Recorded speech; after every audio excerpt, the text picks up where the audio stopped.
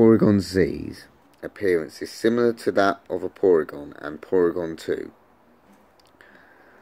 Though darker in colour when compared to both of them, it has very smooth appearance, much like Porygon 2.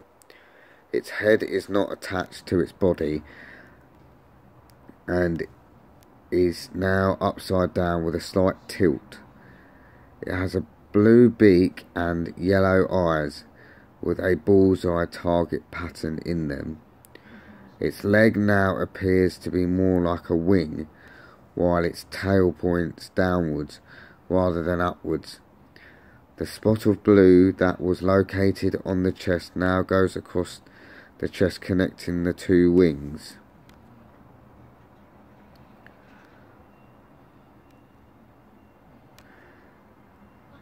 Natural abilities. Porygon Z have the ability to adapt. Porygon Z have the abilities adaptability or download. Adaptability allows the power of a move with the same type as it is to be doubled in battle. The ability to download will raise either its attack stat or special attack stat by one stage depending on foe's lowest defense stat. Aside from that, the programming added to create Porygon Z was intended to allow it to upgrade into a better Pokemon, but as a result, Porygon Z began to exhibit odd behaviours and the data used to program it became glitched, giving it its odd appearance.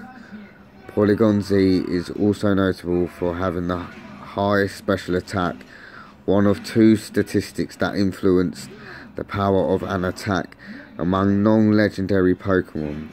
It shares the feature with another Pokemon called Alakazam.